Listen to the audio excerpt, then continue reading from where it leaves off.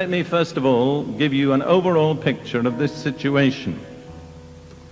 First of all, let's take a couple of examples of blessings. The first is in Genesis 22, where Abraham had just been willing to offer up his son Isaac in response to the Lord's requirement. And then at the last moment, the Lord provided a ram to be offered instead of Isaac. And then the Lord spoke to Abraham from heaven. And he said in Genesis 22, verse 16, "By myself I have sworn, says the Lord, because you have done this thing and have not withheld your son, your only son. In blessing I will bless you, and in multiplying I will multiply your seed or your descendants as the stars of heaven and as the sand which is on the seashore, and your descendants shall possess the gate of their enemies." Notice that the blessing was going to go on to Isaac's descendants. And then it says, "In your seed all the nations of the earth shall be blessed, because you have obeyed my voice." It's very important to notice the reason for the blessing. Because Abraham obeyed God's voice. That is the basic reason for the blessing of God. Then if you look on a little further in Genesis chapter 27, you find how Isaac blessed his son Jacob. But the strange thing is, if you remember the story, that Isaac thought he was blessing Esau, who was the firstborn.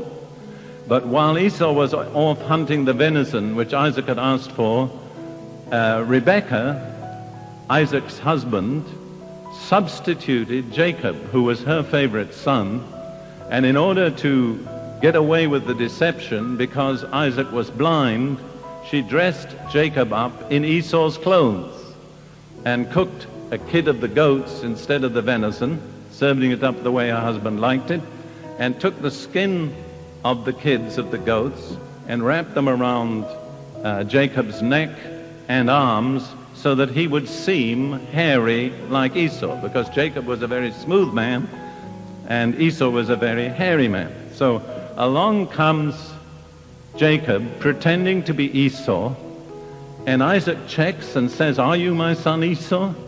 And Jacob says, "Yes, I am." He told a lie. And then Isaac blessed him, and this is the blessing. I'll read it. Beginning of verse 24. "Then he, Isaac, said, 'Are you really my son Esau?'" He must have felt there was something strange. And he said, "I am." And Isaac said, "Bring it near to me, and I will eat of my son's game, so that my soul may bless you." I think you have to see that Isaac was a little bit carnal. He wanted his stomach filled with his favorite food before he could pronounce the blessing. And then years ago, I gave a teaching on how a wrong attitude to food corrupted the family life of Isaac. I wish I could do it today, but I can't. So he brought it near to him, and he ate, and he brought him wine, and he drank. Then his father Isaac said to him, "Come near now and kiss me, my son." And he came near and kissed him.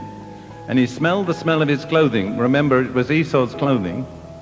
And blessed him and said, "Surely the smell of my son is like the smell of a field which the Lord has blessed.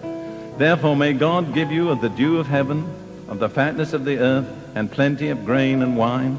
Let people serve you and nations bow down to you. Be master over your brethren, and let your mother's sons bow down to you. Cursed be everyone who curses you, and blessed be those who bless you." Understand that blessing was tremendous in its scope, and it went on from generation to generation. Now, a little while later, in comes Esau with the venison, tries to offer it to his father, and his father realizes he's been deceived and that he blessed Jacob when he thought he was blessing Esau.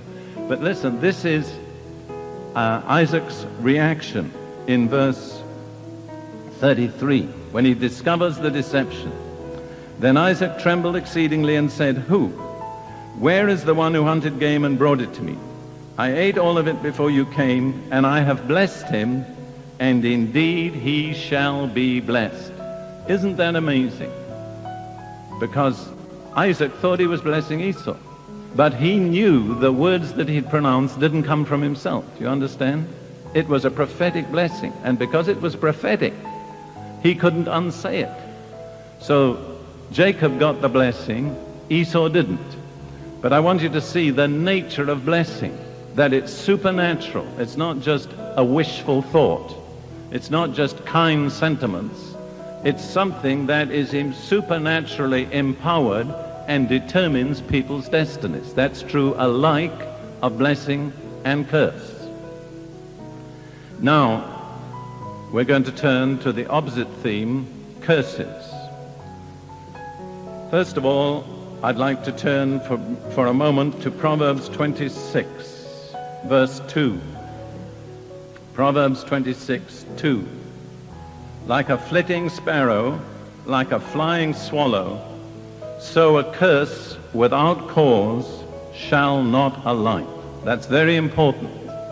If there is a curse, there's a cause for it. And in many cases, in order to be released from the curse, it's important to discover the cause. The curse never comes causeless. Now, I'm going to look at some sources of curses, different sources of curses. First of all, God himself. God has many times pronounced a curse on nations, on individuals. It's one of God's severest forms of judgment. I'd like to look first of all at the calling of Abraham in Genesis chapter 12. This is where God called Abraham, when he was still called Abram, to go out from his city, Ur of the Chaldees, and so on. And there is actually 7 stages to this call. If you look in Genesis chapter 12, verses 1 through 3. Now the Lord had said to Abraham, get out of your country, from your kindred, and from your father's house to a land that I will show you. Now, note the 7-fold calling of Abraham. Number 1, I will make you a great nation. Number 2, I will bless you. Number 3, I will make your name great. Number 4, you shall be a blessing. Number 5, I will bless those who bless you. Number 6, I will curse him who curses you. And number 7, in you all the families of the earth shall be blessed. That's the 7-fold call of Abraham and God's 7-fold destiny for Abraham. But notice the 6th one is a curse on everyone who curses Abraham. I will bless those who bless you, and I will curse him who curses you. And you see that goes for Abraham and his descendants, Isaac, Jacob, Israel, and the Jewish people.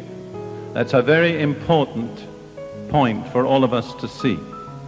When God calls a man to a special task, that man becomes the target of Satan's enmity in a special way. And so God built in a protective clause for Abraham.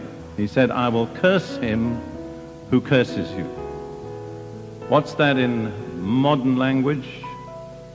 What is it that curses the descendants of Abraham? What's the word we use? Anti-Semitism, that's right. So you see, God curses anti-Semitism. In other words, anti-Semitism brings a curse from God. That's God's protection of the Jewish people, and you surely have to agree they've needed it. So there's one factor, maybe that affects the life of some of you. Maybe you or your parents or your ancestors have been enemies of the Jewish people. You've spoken against them, you've criticized them, you've cursed them. You understand that will bring a curse on you and your life.